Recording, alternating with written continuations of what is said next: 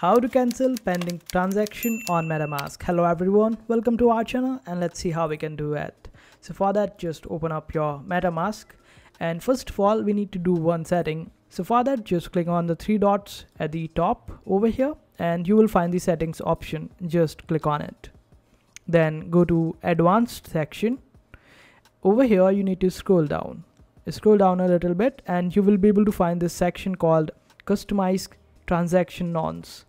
Make sure that you are looking at the correct one and simply turn it on. After that, just get back. You don't have to save anything at all, as it will be saved on its own. After that, either you can go on activity and click on that particular transaction where your transaction got failed, or simply you can go on Etherscan or BSC scan depending on the network that you are on. So if your transaction was on Ethereum blockchain, then you need to open up this Etherscan, or if your transaction was on Binance blockchain, then open up BNB BSC scan. So this way you would be able to open up your account. So what you have to do is just copy your address of your MetaMask and paste it on Etherscan or BSC scan to open up your account. Let me do it again in order to make you see how it actually works. So this is how it will appear. Now I will just paste my address and click on search, and this way I will be able to open up my account. Wait for it to load, and this is how it will appear. Now under the block section you will be able to see pending on your transaction.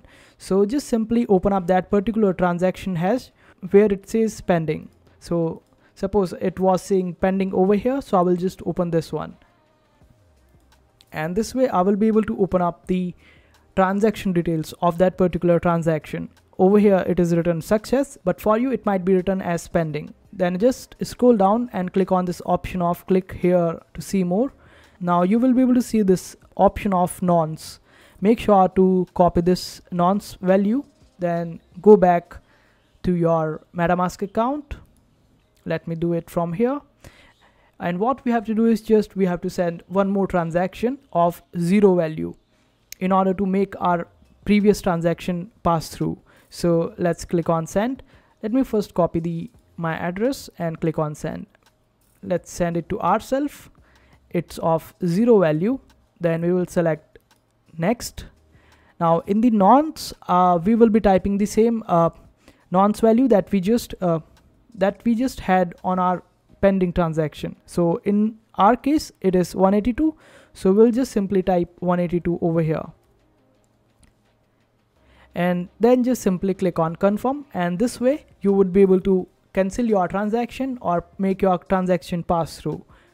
And it is of 0 value, so it will only cost you just the transaction fees.